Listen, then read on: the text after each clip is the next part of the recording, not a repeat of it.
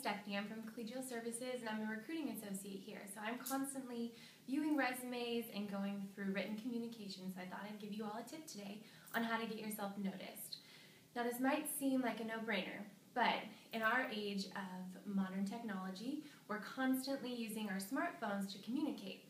This being said, when you're writing an email to a prospective job, make sure you spell check. I know it seems simple, but checking your spelling and grammar could really put you ahead and boost your resume.